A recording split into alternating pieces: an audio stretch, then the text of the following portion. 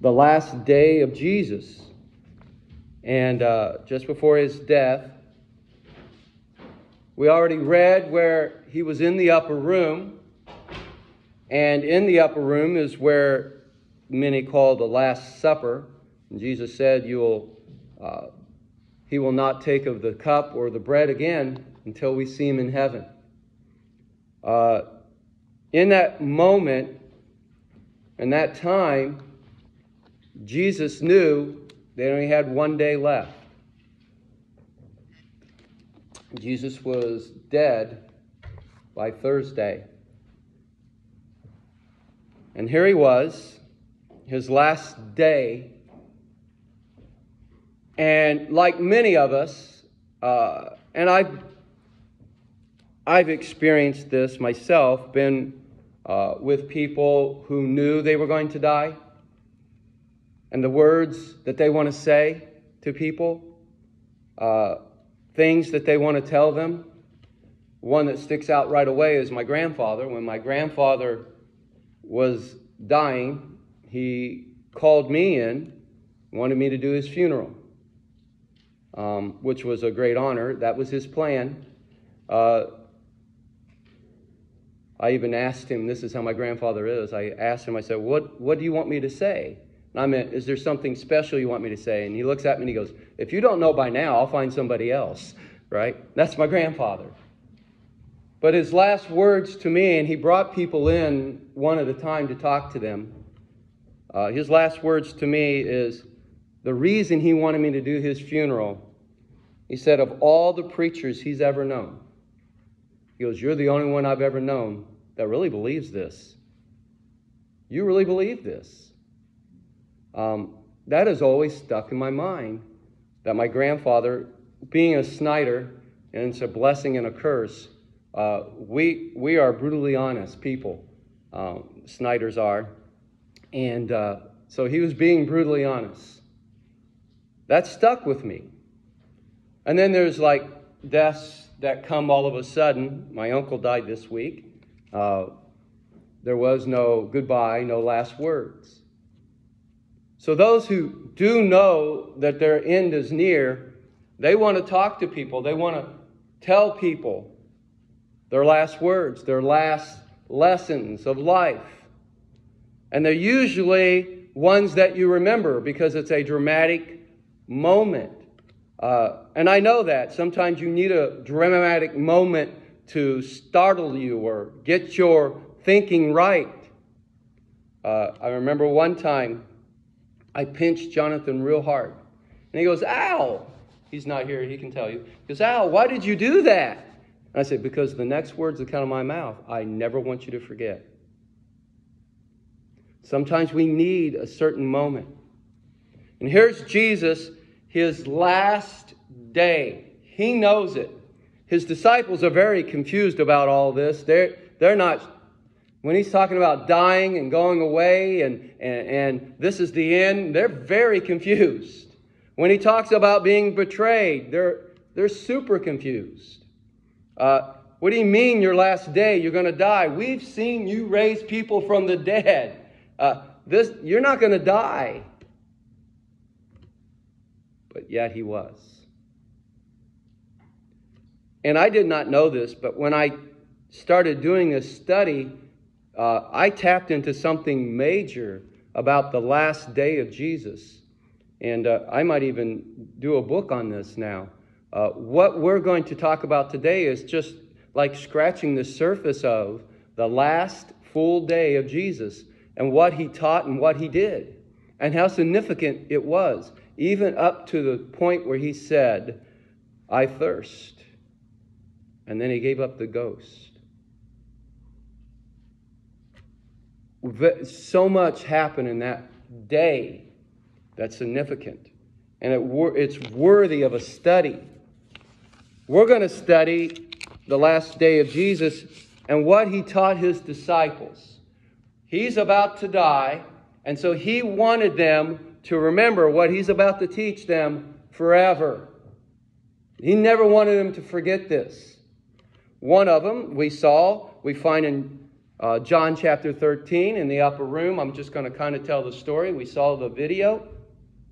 There he was in the upper room. The Bible says he began to wash the feet of the disciples. Now, that was amazing in itself.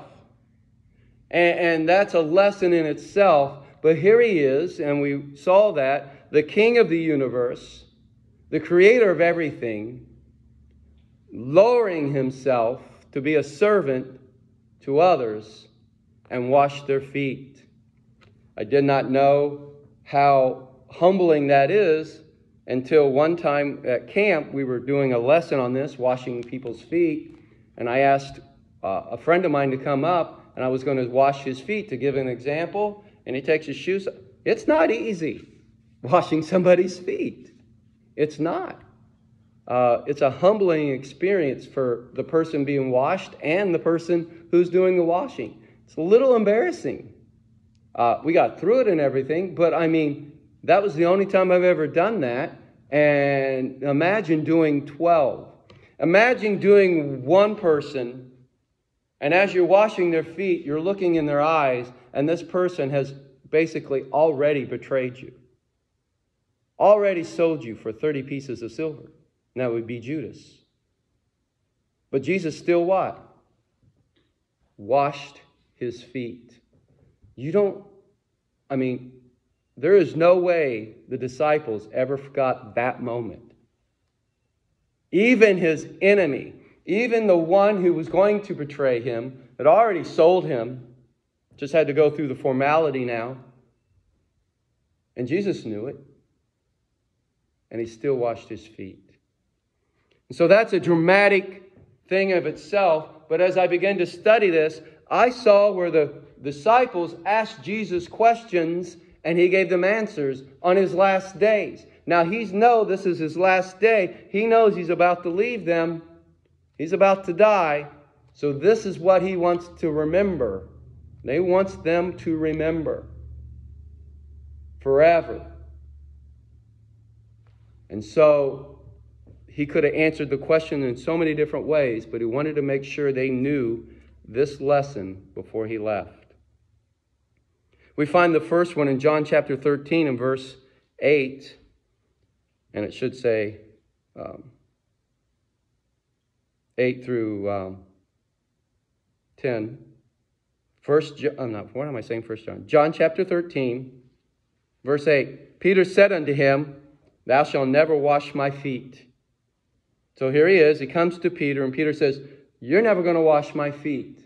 Now, Peter thought he was doing the right thing, saying, You're my Lord, you're my Lord, you're my Rabbi, you're my teacher. You're not going to wash my feet. I should be washing your feet.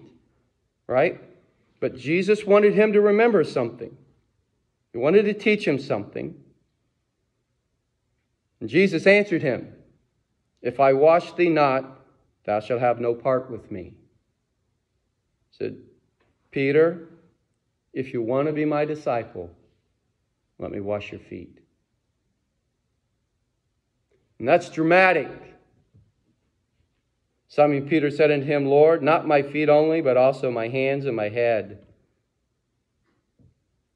Peter said, okay, if that's what it takes, wash all of me. Wash. What Peter was taught at that time was to submit to God. Submit to God. Peter wanted nothing to do with his feet being washed from Jesus. Nothing.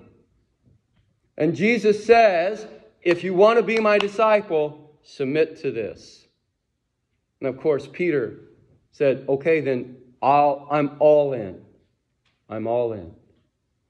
We as Christians will face things we don't want to face. We'll have to do things we don't want to do. We will. And we'll say, God, I want no part of this. Nothing of this do I want to do. I don't want to face this hardship. I don't want to go do this. I don't want to do that. Missionaries have to submit to the will of God to go to foreign countries where their children may die and have died. I was in Mexico and knew a missionary had buried 2 children there. Knew a missionary who went to Africa and buried 3 or 4 of his children because of snakes, each one of them because of a snake. And people would ask them, do you not love your children? Don't you love your family? Why would you put this in this situation? And some of them would even say, and one man would tell you, this is not what I chose for my life. I never chose to go to Africa. Never wanted any part of it. But this is what God asked me to do. And just like Peter, who wanted no part of it, you submit to God's will. And he wanted all the disciples around to know what it is that God wants to do.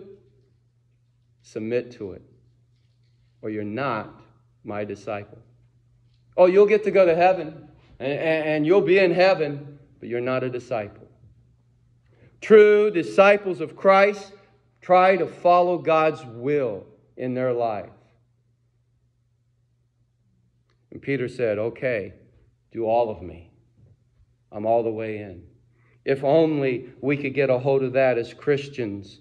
God, if this is what you want me to do, I'm all in. Not half in, not part in, just a little bit. I'm all in. All of me. My family too. We're all in. It's an amazing thing. So here he is. Jesus is about to die. And the first lesson he wants to teach to them, besides humility and being a servant, is part of that humility and being a servant is to submit to God's will. The next lesson is from John. John himself. John chapter 13, verses 25 and 26. 25 and 26. What had happened is Jesus says, one of you are going to betray me tonight. Well, we all know who it was because we can look past. The disciples did not know. And they were asking each other and asking Jesus, is it me? Is it me? Who's going to betray you? Even Judas said, is it me? It's amazing how lying ties into being betrayals and traitors. They just fit together. Is it me, Jesus? Well, Jesus already knew. And John, now it says here, and we know from other scripture, and we know the style of the book of John. John did not like to mention himself. He did not mention himself in the Bible. Says he was lying on Jesus' breast, said unto him, and that would be John, we find in other scriptures, Lord, who is it? So he's laying on his breast. He looks at the Lord and he says, who is it? Now Jesus wanted to teach John a lesson that John will never forget, because this is his last day. And Jesus said, He it is to whom I give a sop. And when I have dipped it, and when he had dipped the sop, he gave it to Judas Iscariot, the son of Simon. So we learn from this, those you serve will betray you. He dipped the sop and he gave it to Judas, serving Judas. He had already washed his feet, and he had given something special to Judas right now, serving Judas, serving him food. John, look at this. You'll serve people, and they'll betray you.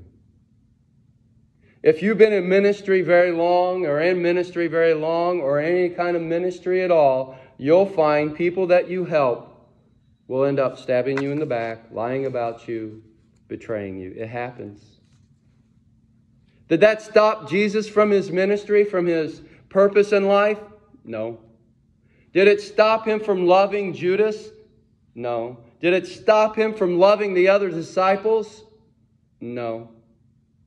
Here was Judas. He saw all the miracles that all the other disciples saw. He heard all the lessons and all the sermons that Jesus had taught, all the other disciples had heard. And Jesus served him like the other disciples. Those you serve will betray you. It'll happen. It'll hurt. There will be pain. But you go on.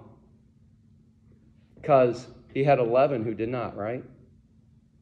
I mean, that night they kind of ran away and all that. But in the end, they even died for him. And so, you'll have those who will betray you, talk bad about you, lie about you, stab you in the back. And Jesus even said one time, if they hate me, what do you think they're going to do with you? And Jesus wanted John to know, and the other disciples heard it and saw it. Those you serve, those you minister to. Not everybody you minister to will be thankful. I remember helping at a community center in Chicago. We had a community center that we had ministry with.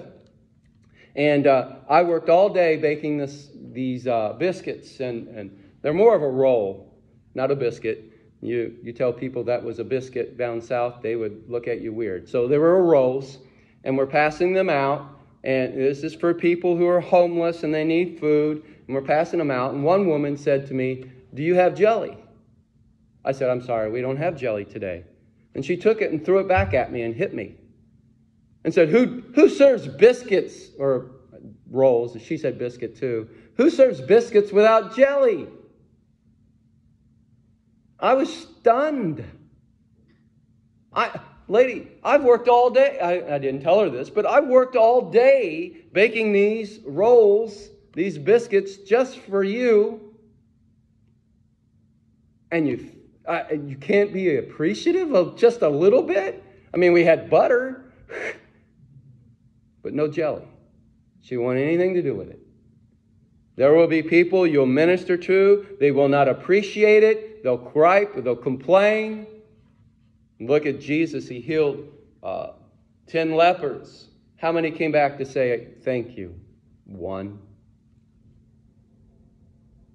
If you're in ministry for the pat on the back, if you're in ministry just because you want people to like you, if you're in ministry for people to love you and talk about how great you are, get out of it, because you're not going to get that. You're going to get a lot of people saying, I would do this way, I would do it that way. A lot of people griping, complaining. I wouldn't do it this, I wouldn't do that. Yet they're not doing anything.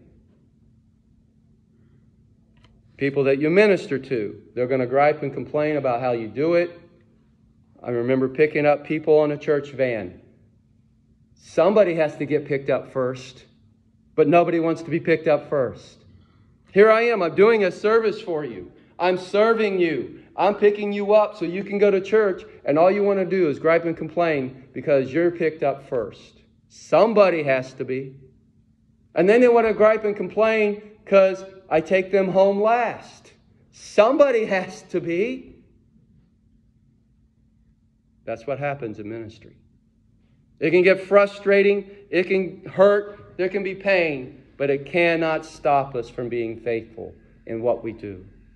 John, those you serve will betray you. They will. The next one is Peter. Peter had 2 lessons in this. Found in 13 verses 37 and 38. Probably one of the most dramatic lessons on Peter. By the way, I love Peter. Peter could have made a good Snyder. Peter just says what comes in his mind. He's just brutally honest. Sometimes he's way off. Sometimes he's right on the mark. But Peter is brutally honest. In verse 37, Jesus has just talked about being betrayed, and he's going to be taken away. He's going to die, and the disciples are not having any of this. And Peter says, in verse 37, Peter said unto him, Lord, why can I not follow thee now? I will lay down my life for thy sake. He said, I would die for you. Peter says, I will die for you. We read in other scriptures where Peter says, if all these other disciples betray you, if everyone else runs away and betrays you, not me, Jesus, not me, I'll die for you. Sometimes I wonder if God laughs at us too. Some of the things we say. And God knows exactly our hearts.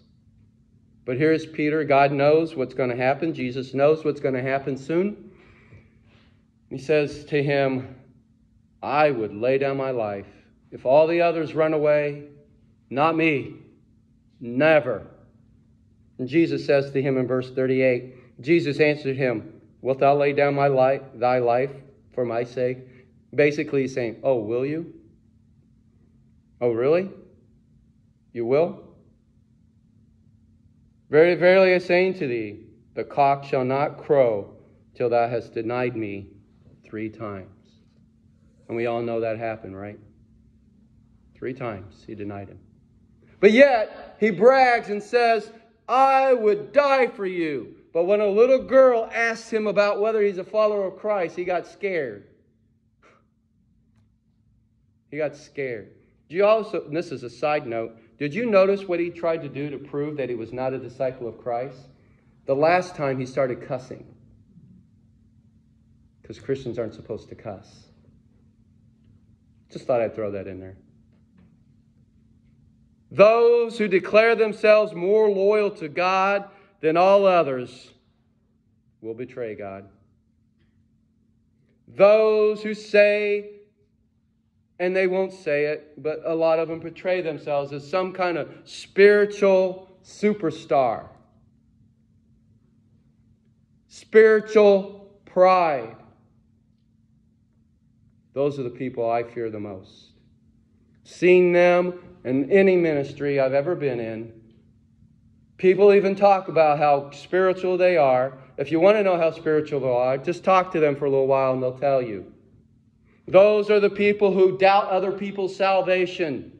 Who are you? I really doubt that person's saved. Basically, they're saying they're not as spiritual as me, so therefore, how could they be a Christian? I really doubt that person's called of God. I really doubt it. And it's never, ever,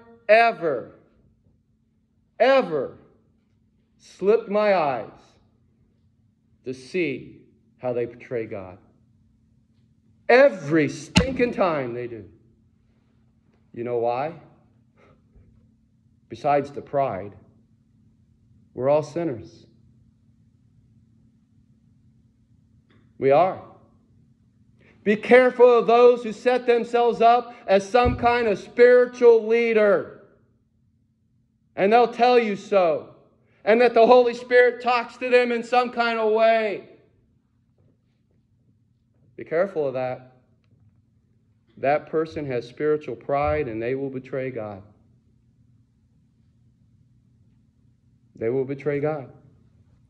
Do you guys remember that it says in the Bible that Satan, the devil, is the accusers of what? The believers. And those who make millions and millions and millions of accusations and accusation after accusation on other Christians or believers, be wary of them. What work are they doing? It's not God's. It's not God's. And that's why the Bible says to take care of your own problems before you go out and help others. And your own problem is spiritual pride. Here was Peter. Peter said, if all the other disciples desert you, if all the other ones, and he's already accusing them and saying that they're not as spiritual as he because I will die for you. Will you, Peter? Will you really? No, you won't. And neither will anyone else with spiritual pride. They'll destroy other people. They'll destroy ministries. But not die for Christ. And they're full of spiritual pride. And Peter, don't forget this lesson, and he learned it. As soon as the cock crowed, he saw. Thank God for Peter. He repented of his sin of that, became a humble man, and was used mightily of God. But was he used mightily of God before that? No. And never would have been, because of his spiritual pride. Be careful of people going around doubting other people's salvation. I really don't think they were saved. Who are you to say that?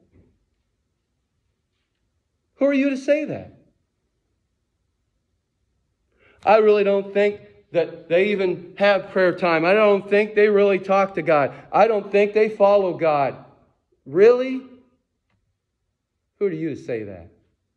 Mr. Spiritual, Mrs. Spiritual Pride? And I've always seen these people betray God. I've always seen it. Because before there's a fall, there's pride. Thomas learned a lesson. John 14. John 14, verses 5 and 6. Jesus says, I got to go. I'm leaving. But you know where I'm going. Thomas says, in verse 5, Thomas said unto him, Lord, we know not whither thou goest.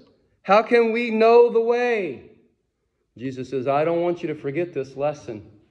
I'm going away. Thomas says, where? And how do we get there? Jesus said, I am the way, the truth, and the life. No man cometh unto the Father but by me. What is the way to salvation? There's only one way. That's Jesus Christ and his sacrifice. No man can earn his salvation. No man can be declared saved by any other organization or people.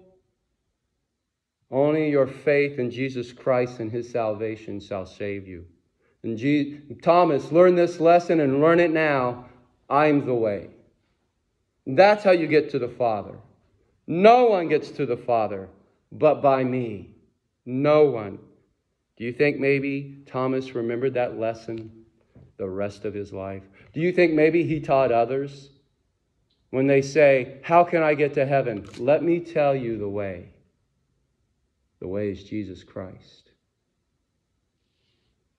Thomas learned that salvation is only through Jesus and his sacrifice. Philip, he learned a lesson, John 14.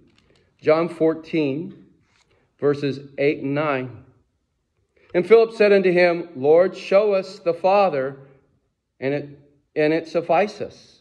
Because Jesus is talking about the Father here, and he's saying, can you show us the Father? Show us God. Show us God the Father. And Jesus said unto him, have I not so long time with you, and yet hast thou not known me, Philip? He that hath seen me hath seen the Father. And how sayest thou then, show us the Father? Philip, I am God. I am the Father.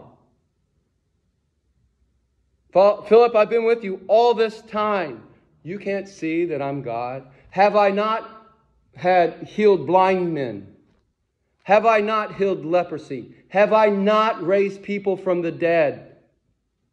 Have I not told people what they were thinking? Philip, I'm God. I am the Father. Wow. What a lesson. Do you think Philip forgot that? Because this is Jesus' last day. In his mind, in his heart, I'm hoping that the 3 days that Jesus was gone, Philip goes back to that conversation. He said, Jesus told me that he was the Father. He told me that. And then in the resurrection, it all came true, right?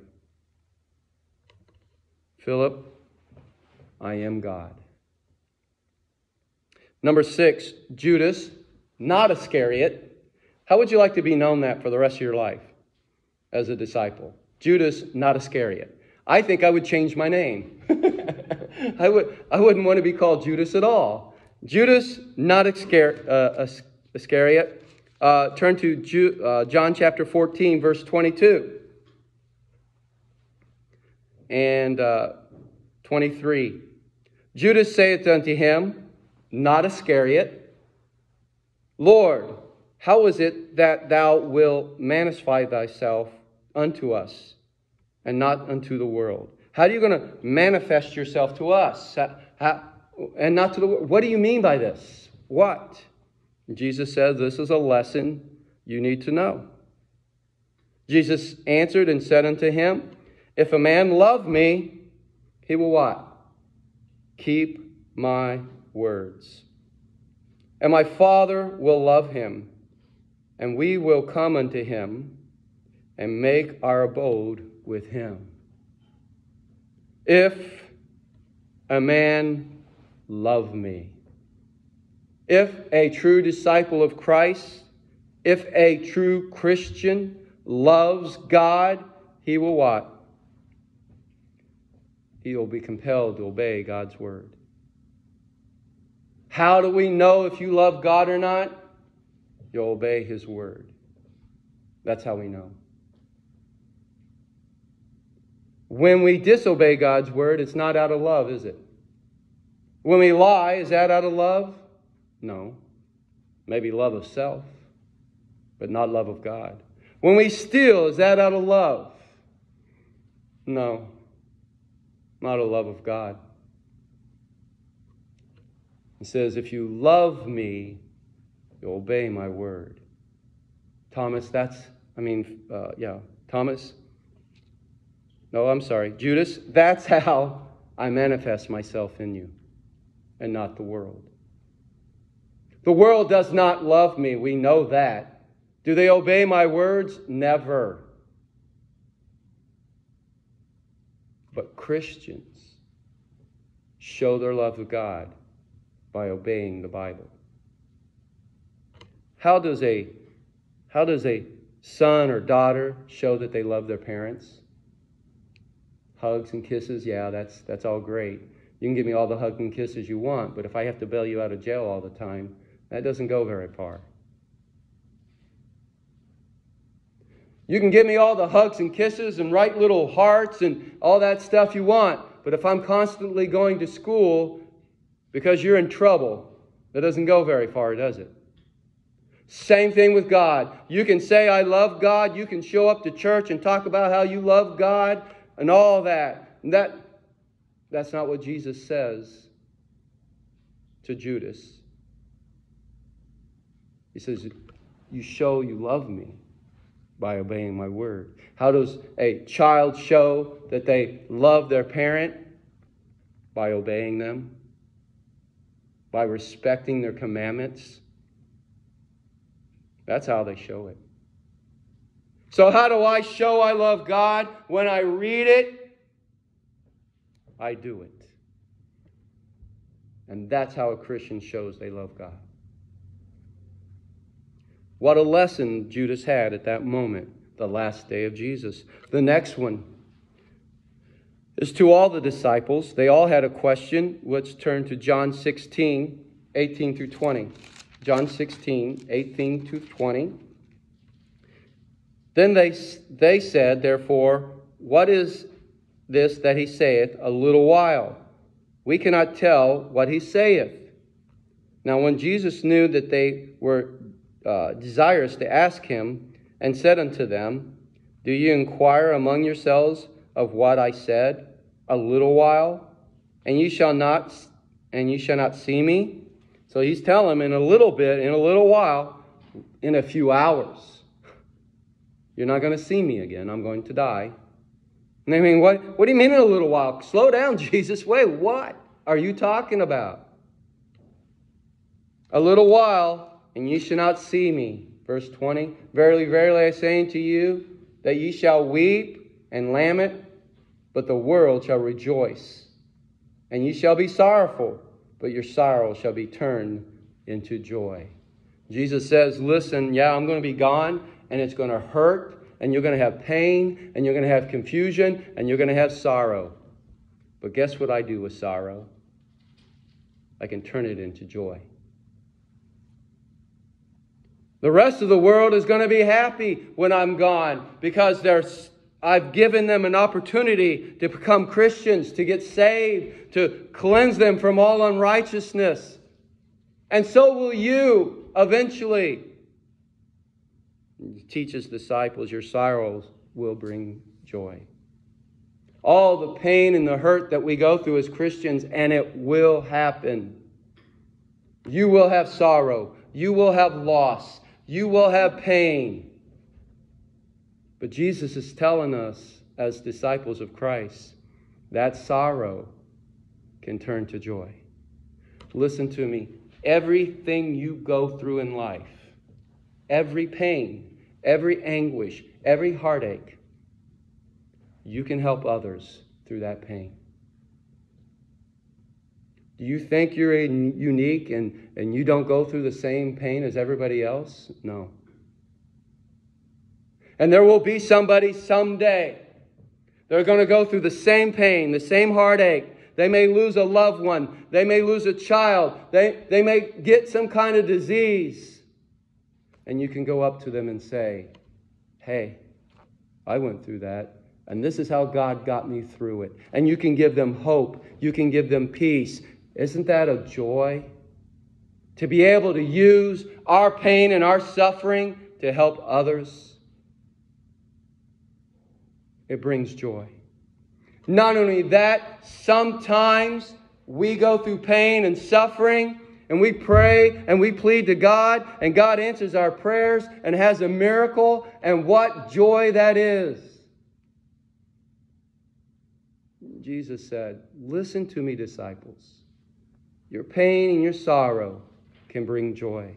I remember seeing the movie, I can't remember the name of it now, where the boy breaks through the ice, is brain dead. And his mom and his dad and all of them were praying. His church was praying. He was dead. Finally, they made the tough decision to unplug him. And God brought a miracle. Not only was he alive, he could walk, he could talk. He kind of asked about what's going on. A miracle. From sorrow comes joy. Always. Whatever pain and suffering you've had or going through, do not become bitter. Do not become angry. Allow that to be taught to you. And learn your lesson. And get through it with God so you can go and tell others the joy that can come in the end. The peace and the hope. And Jesus says to the disciples, you're going to be sorrowful because I'm going away, I'm dying. And it's going to shock you because they're still not getting it. Then the last lesson, John chapter 16, verses 29 through 33.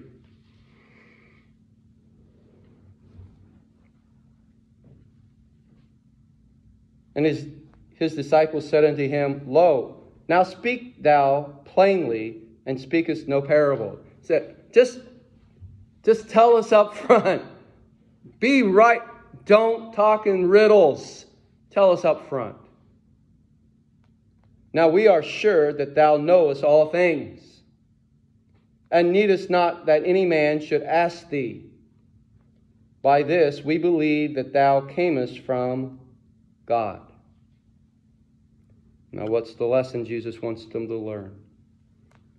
Jesus answered them, Do ye now believe? Behold, the hour cometh, yea, is now come, and ye shall be scattered, every man to his own, and shall leave me alone. Yet I'm not alone, because the Father is with me. Verse 33, These things have I spoken unto you, that in me you might have peace. In the world ye shall have tribulation, but be of good cheer. I have overcome the world. And Jesus says, and he's probably inside laughing a little bit. They said, we believe you're from God. He goes, you believe now when nothing's going on. You've never had temptation or trials or tribulations like you're about to have. You say you believe now. We're about to see that. Nothing in this world strengthens your belief in God more or weakens it. It's up to you than troubles and tribulation. It's up to you. It can either destroy you or it can build you. It's up to you. Many a time things have happened to me, and I've had that prayer. I say, God, don't let this crush me. Don't let this destroy me. Let it build me. Jesus says to them, because they're about to scatter. Now, they scattered because of some Roman soldiers coming and getting Jesus. Later, they're really going to scatter because people are killing them. And they're going to have to go hide. Some Christians even hide in graveyards, in tombs called the catacombs. You really believe in me? Do you believe me in tribulation? But he promised this. You will have troubles.